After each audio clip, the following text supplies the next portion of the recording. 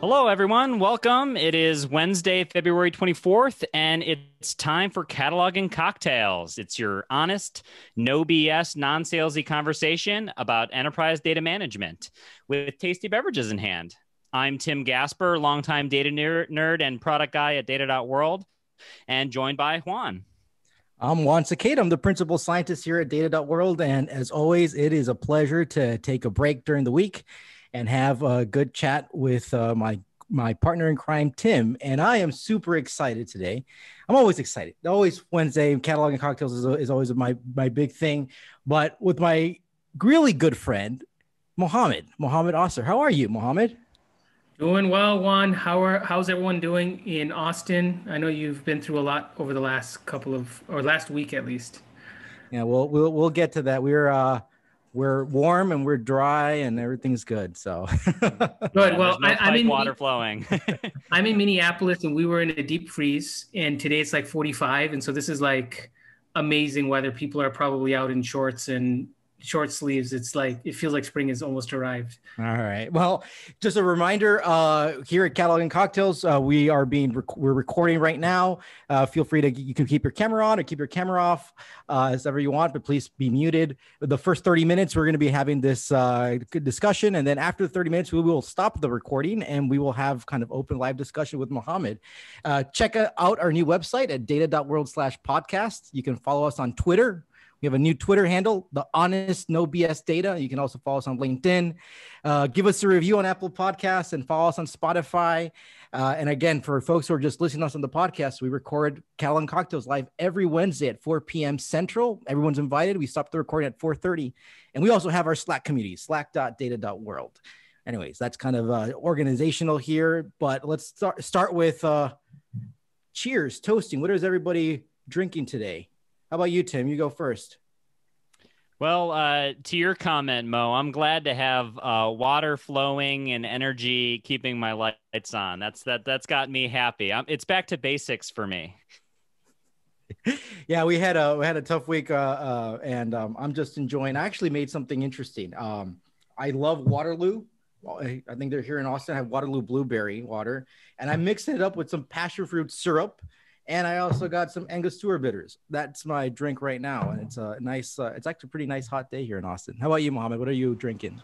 I've got a little bit of passion fruit as well. There's a kind of coconut mixed with bubbly water, coconut water thing. And I love it. So I'm enjoying that. All right. So cheers for having water, for having energy, and just realizing that there's a lot of things that we take for granted. That's what we're cheering here for me. Fancy waters. Yeah. Fancy waters. Cheers. Fancy water. I got some passion fruit going too. That's the popular thing today. Yeah. I think so we got the funny question, our icebreaker question.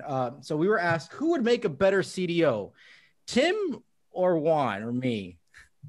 I'm going to vote for Tim because Tim is a better, Tim knows how to go deal better with customers than me, I think. I don't know. Mohammed, we've known each other for a while. What do you think? I think you both complement each other well, right? So where Tim has strengths, Juan has other strengths, right? And so together, I think you guys make a dynamic duo. So Tim, I think your ability to work and build these sort of cross-functional type relationships and kind of go do the commercial type of work, if you will. And Juan, you on the deep technical side, right? And so I think you need both for any data transformation to be successful. You need to get your business stakeholders all on board, and you need to build the right technical architecture and bring in the right tools. And so I think combined, you're definitely more powerful than separate. I'm already blushing. Like but I'm well. Let's kick this off. Right. First of all, post in the chat. Tell us where you're coming from. What are you drinking? What are you toasting for? And who's your favorite CDO? And with that, all right, Mohammed, I'm super excited to talk to you because you're the chief data officer of McKinsey, right? This gigantic, amazing organization, and this whole in the spirit of being honest and no BS. What's your honest, no BS definition of a CDO and what should they be doing? Floor is yours. Juan, it's a great question. You'll probably get a lot of different answers based on who you ask. Actually, it was probably a year or so ago, there was an HBR article on like, the roles of a CDO. And I have to admit, like, I think I got forwarded from like 10 people, and I think every CDO posted it. And it covered, 4 or 5 different types of archetypes: folks who are truly just doing data governance, other folks who are doing data as well as analytics, so playing that chief data analytics officer, other folks who are doing more of the data monetization, some data ethics types of roles as well. And so, and also data defender around like information security. And, I think most CDOs will get questions across all of these dimensions, but ultimately they do have to select and choose areas to focus on to be successful. So I'll just define it based on what I do. I see being a chief data officer as being a data entrepreneur within the organization. Oh. And a big part of that for me, it's around 3 areas. It's around innovation. It's around understanding, what are the data assets that you have. It's about partnering with the business and your colleagues to understand how you can deploy them. Ultimately, for us at McKinsey, that means, how do we deliver client impact through the use of data? And so data innovation is a big part of that, all the external data that's out there, how we build data assets, and so on and so forth. The second thing I think about is data engineering and architecture. How do you actually have the right tooling, technology, and people to bring that data together and support your organization? And as you know, most organizations are large and have a federated model. We have that here at McKinsey as well. So we have data leaders and tech teams also in our different practices or divisions, if you will. And then the third area is data enablement. And this is around building the data culture within the organization, getting folks excited about what data is available, making sure that they're aware of it, building a data community, and so on and so forth. So those are the 3 areas that I focus on. And again, as I highlighted, it's really being the data entrepreneur, helping people see the potential and the value in the data, and then ultimately driving impact from it. And for me, it's leveraging in our clients. For others, it may be having, your business stakeholders leveraging data more effectively to transform the way your organization works. I'm loving this whole data entrepreneurship. And that's like the first question now. I'm like, we should start asking within organizations, like, who's the entrepreneur within your organization that's doing stuff with data? And I think that's who's really spearheading the initiatives and the innovation, right? So from there, part of creating this entrepreneurship, or this whole spirit, goes into driving culture. And this has always been a very hot topic. Again, it always comes back, right? We're talking about different roles. How do you build a culture of data? And what does that even mean, right? What does a data culture mean? I mean, you guys are just a gigantic organization with, you have so many people. Like, how do you build a culture on data? I think it all starts with knowing people and building your network. So my background too is I grew up within the firm. I started out as an analyst, and I for vast majority of my career I've been at the firm. I did have a stint where I led marketing, analytics, and data strategy for a large financial services firm as well. And the same thing is true when in that experience. It's ultimately data is almost like the lifeblood of an organization, and it connects you with so many different people. And I think the success of leveraging data is also the people relationships that you have. So let me just share with you a couple of the things that I've taken away. And one of the things I'll just reflect on too is that, like, I helped also get the analytics division at McKinsey going, McKinsey Analytics. And so during that process, I got to know so many of the different data scientists at the firm. I got to know many of our consultants, many of our leaders across the firm. And one of the key things now for me from a data culture standpoint is, like, it's on any given day, I could be approached by 5 teams, 10 teams, many different individuals who all have questions. Hey, I have this problem. What data can I use? Who can I support? And I do make it a point to build relationships with everybody, even if that means me talking to them on Zoom for 5 minutes or talking to them on Slack for a couple of minutes and guiding them and getting to know them and the problem that they're solving, et cetera. So I do believe that building those relationships are at the core of starting and getting your data community going, and showing that no matter what level you are in the organization, we're here to be your support. So that's one. But I'm one person. So how do you actually build the true culture around the organization? And that brings me to the second point, which is one of the early efforts we took was to say, we're a large organization. We have data champions or data experts across the firm in different geographies, in different practices. How do we build a map actually of all the data experts we have within the firm? How do we get them together and build a data community such that if any consultant or any person at the firm has a question related to data, they know that they can turn to this community? And we called it the Find the Data community. And we started putting up all of the laptops, all of the lunch, kind of like the lunchrooms when, folks would go into the office, et cetera. And even emails, et cetera. We'd go on and say, hey, we're launching this community. Here are all the experts on it. And all of a sudden we started getting a bunch of traffic, people asking about, questions, whether like, what are the total EV sales in a, by city over time, right? And just all these different types and you'd be surprised. All different data experts from around the firm had answers. And all of a sudden, this community has grown to be huge. We moved to Slack. It actually became the foundation for us to start then institutionalizing some of that knowledge. And so then we started formalizing that knowledge into a data catalog. We started building an overview of all the data assets, those experts there, that's integrated with our search engines internally. And we get thousands and thousands of users every single month who are now using and understanding who are the experts and getting access to data. And as you know, data itself is not the end, it's actually solving the problem. And so the expert plus the knowledge of the data itself are what is needed to solve many of our client problems.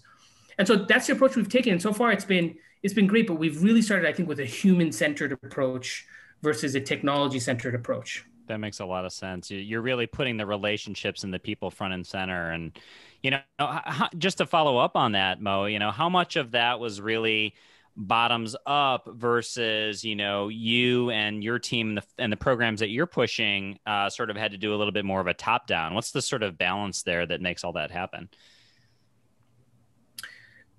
I think you do need to have and set up the orchestration of it all. Mm-hmm. You really do need to galvanize that community. You do need to help paint a vision forward around what's possible and get them excited. And so a big part was getting those, while there are 300 data experts, about 60 of them were really, really, really closely involved as we were getting this going, where we were understanding the data that they dealt with, really kind of building an Excel version of kind of what are the data assets we have as a firm, et cetera.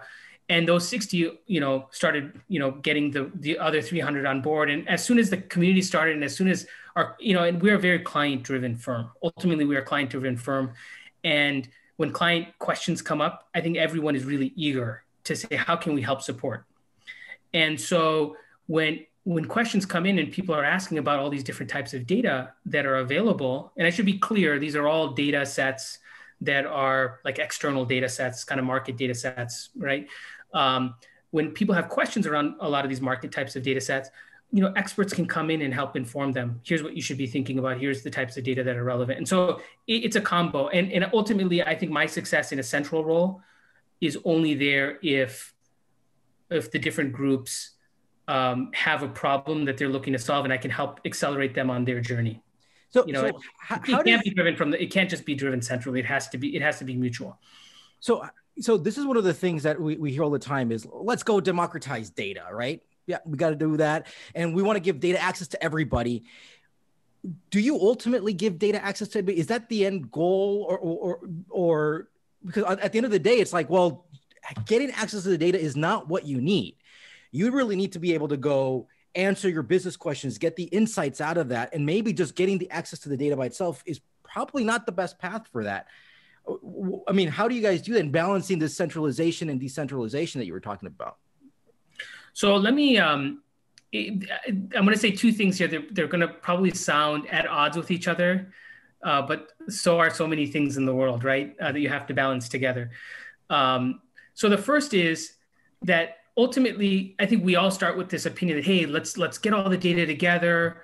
Let's provide access to the data, and then, boom, we've solved the problem. And in reality, what you find out is, even if you made the data available, the user who thought they would use the data, a consultant, for example, they don't have, let's say, they don't know exactly all the fields of the data, and it's going to take them 10 times longer than someone who actually knows the data and can slice and dice it. And ultimately what you learn is people want insights, and they want less actually around the data. They want the insights. And so that's one thing to keep in mind. But the second thing to keep in mind too is that you do also want to make data available at the same time. And what I mean by that is, so the fact that people want insights doesn't mean you shouldn't make the data available and create a streamlined process. But I would argue that for those, that there are different profiles of data users across an organization. There are likely folks who are sort of insight consumers.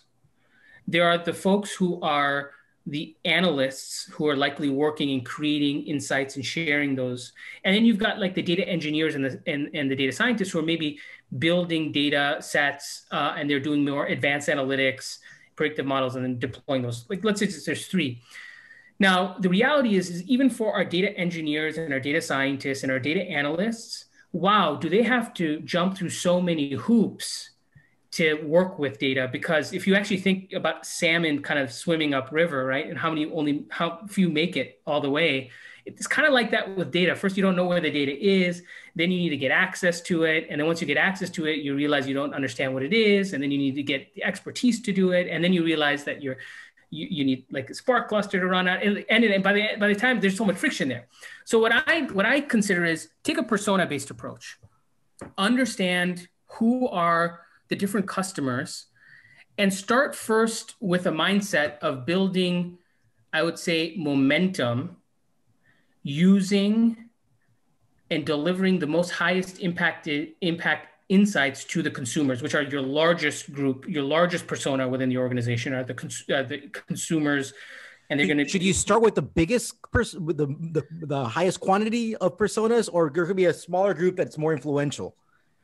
Well, I think it's ultimately though. See, it will depend. Ultimately, it will depend on your organization. If you have a bunch of analytics use cases you need to go deploy, then focus on the data scientists and engineers.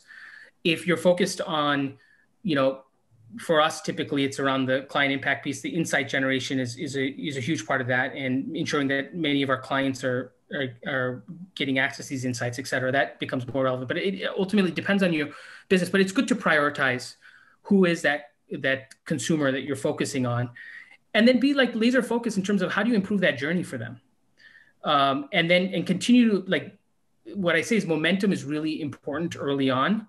I think many of us are probably familiar with efforts where people have spent many years building architectures and then haven't really seen all the value coming from it, or it's taken a long time to get there. And so momentum means, like, make sure the business consumers of those analytics or that data are really seeing some essence of value, getting really excited. That builds the case to invest further in building out your architecture. And then now when you build out that architecture, that technology, you've now created a higher metabolism. So build that momentum, and it will get you this metabolism to now take data, use it more efficiently and effectively, and scale it through your organization. That makes sense. And in your comments about momentum have me thinking not just about sort of organizationally how you're empowering these things, but also, technology momentum and sort of leveraging the trends that are going on in the space. I know, Mohammed, you've been thinking a lot about sort of what are the right technologies, what are the big trends, just to transition a little bit. What do you see going on in the space? What do you see as the big impactful things that are sort of changing how we're doing things around data? I gotta say, I'm really envious of your position, because you probably get to chat with so many people, so many companies, big and small startups. Like, yeah, what's next? What are you excited about? What should we get excited about? Yeah, I mean, I think there are three areas that I'm really excited about, and I'm sure there are many others, but these are the ones that are kind of near and dear to me. The first one is thinking about data as a product. I'm happy to dive into that. The second is external data, and how I think most organizations are really familiar. At the firm, we work with a lot of external data, but I've also led analytics at a large enterprise, and you have a lot of internal data, but often you don't have a view in terms of what's happening with your customers outside. You don't have a view on what's happening with the market, but how could that create a whole new perspective on how you run your organization? And then the third area is really humanizing data.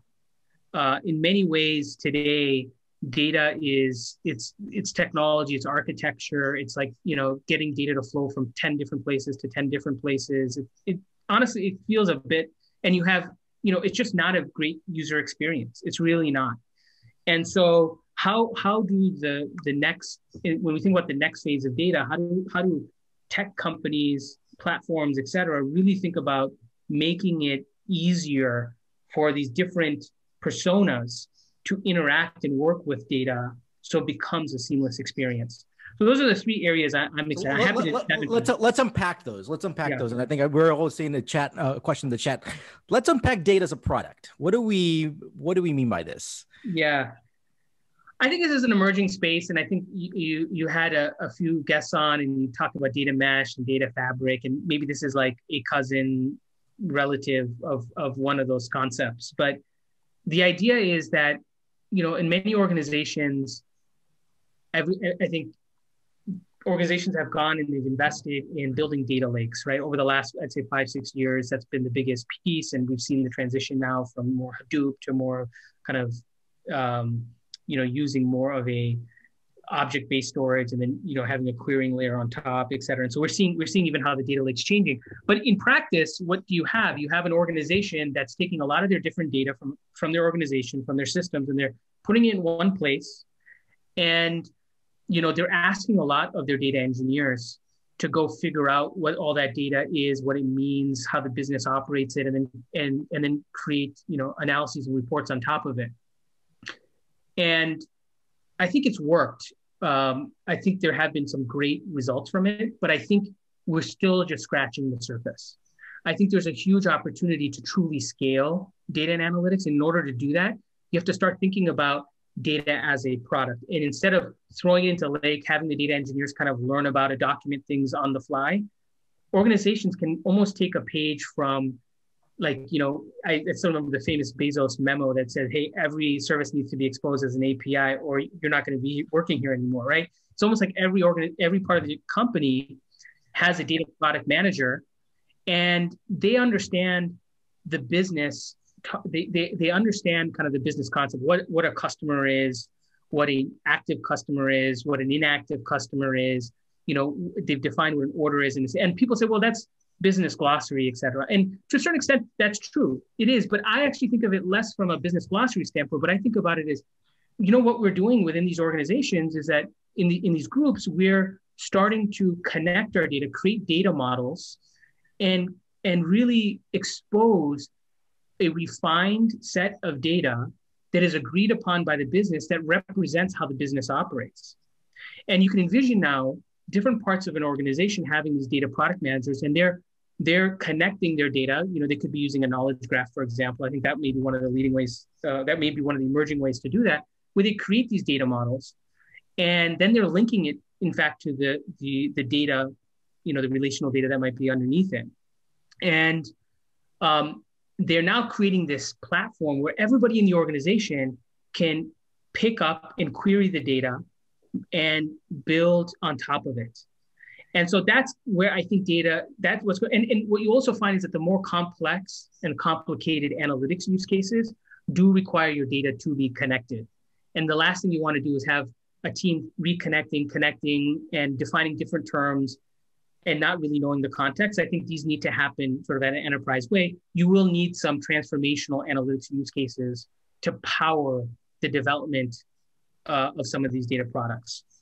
Yeah, you don't want to just keep on hopefully this is not too abstract. Yeah, no, you don't want to keep reinventing the wheel over and over and defining things slightly different in different ways. And you really want to get aligned, get connected, and get repeatable about that kind of stuff. Right? Yeah, and what you're seeing actually in the marketplace is that companies that are truly data companies, and when I mean data companies, I mean like truly they live and breathe and sell and create data. Many of them are turning to this model to manage their own data, whether it be like folks who or companies that focus on real estate data or on web extracted data or on private business data. They're actually building these kind of data models that they can integrate data from so many different sources and then have a common a common data model that they use, and then they make available to their customers.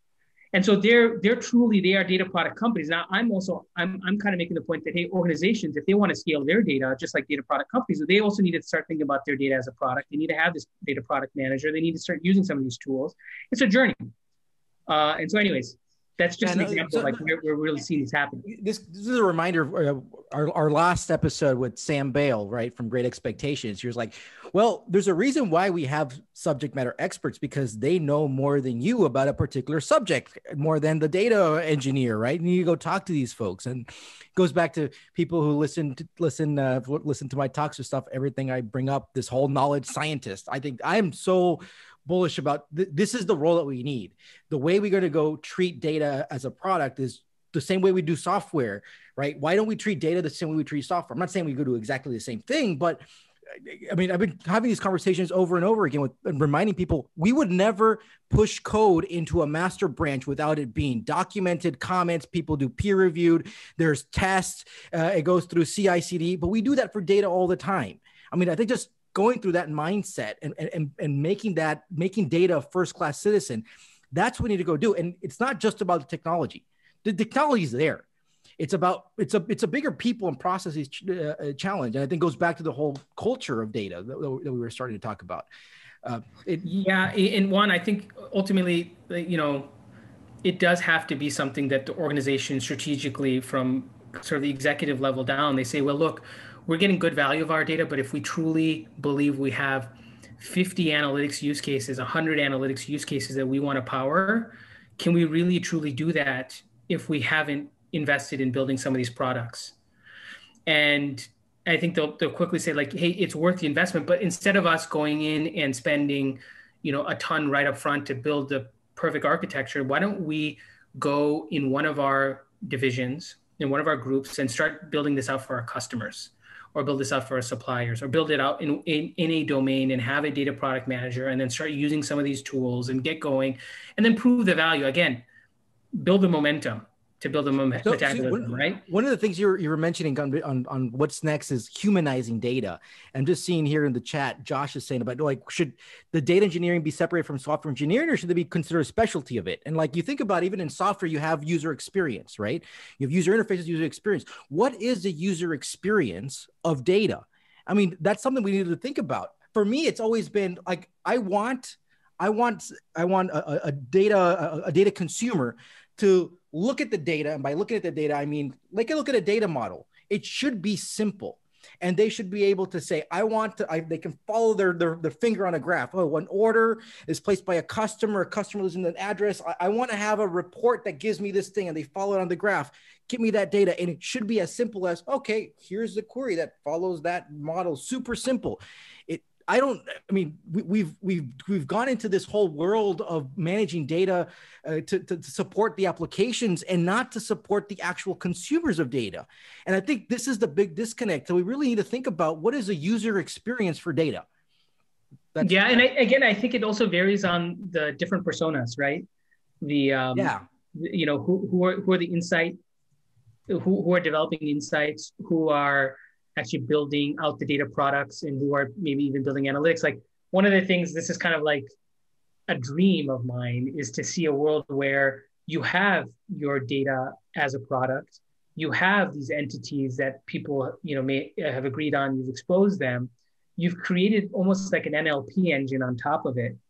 And then you can go and ask questions. You can truly ask questions of your data and get results. You don't have to write SQL to do it. You can have business people ask questions. Look, at the end of the day, I do think domain expertise is so important when it comes to data, in the sense that it's really important that when I talk about humanizing data, it's for those who are familiar with BI, right? There's a lot of reports out there. People look at it. Some operating reports are great. You see some metrics change time to time. But the reality is, I think data producers have a responsibility to a certain extent to work with their business partners, to ask the questions on to put themselves and be empathetic to the consumers and say, what is it that you want to drive and change in your business? What are the hypotheses? How can I actually create analysis that will truly change the way you make decisions? And that requires that requires fundamentally not just producing a nice BI dashboard or producing an analysis. It actually it requires understanding the problem. And so I think you'll see a world, two things happening. One is that more and more, the more successful data practitioners are going to be spending tons of time with their business partners, and they're really going to be understanding the problems, and they're going to actually help their business partners think about new problems they can go solve that maybe the business partner didn't think about. And the second thing you'll probably be seeing happening is that the business partners who understand the data and understand the potential of it will increasingly be looking for tools that help them answer questions, in a faster and more expedient way. And I think data products will help with that. Yeah, that makes total sense, and I think that's super exciting. And the last thing you said was external data, right? And how does that come into play? Yeah, so as many of us have been having our own challenges getting our internal data together, the external data universe has been expanding, very quickly. Some sources say there's over 5,000 new data sources that are available. Everything from, foot traffic data to spending data to social media comments and reviews. And you start to find out that there's so many powerful use cases on customer analysis, on also prospecting, on competitive benchmarking, understanding your organization's health relative to others, that you can use external data to help inform. And I think organizations that really start thinking about where are their use cases, where either strategic analyses or analytics use cases where external data could give light, or could shine some additional insight, will have an edge. They will have an edge, but it does require, and I'm familiar with this because I've gone through this journey, is having these sort of data scouts or these data experts who are partnering with your business and your practices, if you will, and helping them understand, helping kind of understand what their problems are, and then understanding sort of the availability of data out there to then start problem solving and playing this translator role to say, here's data that you could use to change the way your group makes decisions or how your organization makes decisions. And again, it comes back to this point still, the external data is there. You still need to humanize it. You still need those translator roles to make it happen. Hey, Mo, I told you 30 minutes fly by. We can keep talking. And here's the cool thing for folks who are listening to this podcast. If you join live, you can actually be part of the after party.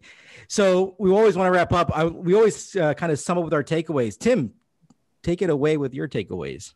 My takeaway of takeaways. So first of all, I really liked your comment, Mo, about sort of data culture and how you may be approached by 5 or 10 teams, and the key is that you're trying to build relationships with everyone, right? And I love that. And tying it back to momentum, right? Momentum starts with one person pushing what needs to be pushed and evangelizing, and then growing it out from there. So I love that, and the personal touch that's associated with that. And I feel like that feels like a really key ingredient to being an excellent CDO.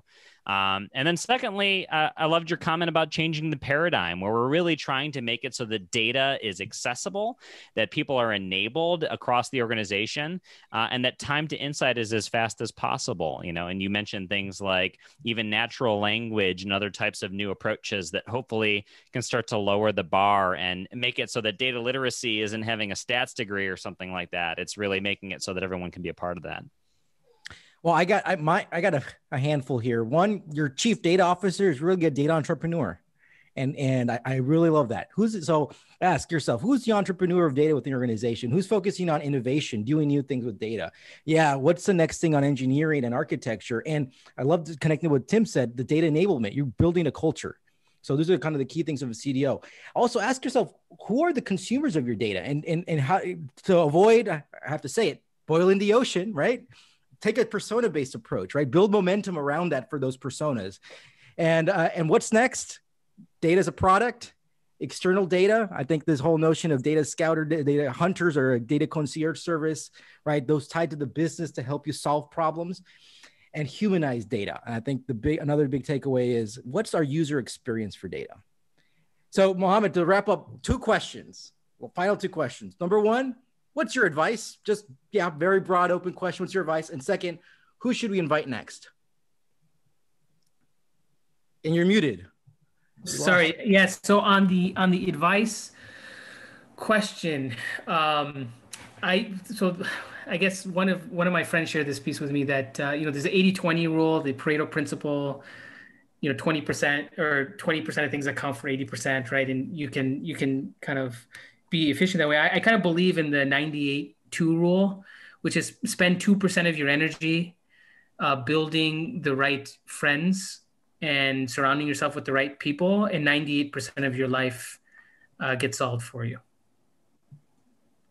Nice. I love that. And who should we invite next? And then, I think it would be cool. I've been avidly reading a lot around the knowledge graph space. And I think Dan McCreary has published some great insights. It'd be great to invite him and learn from him on his experiences. All right. Well, definitely, Dan, hopefully if you're listening. Otherwise, we're going to go reach out and get you invited. Mohammed, pleasure. Tim, as always, love our Wednesdays chat here. Cheers. Happy Wednesday, everybody. Thank you, Mo.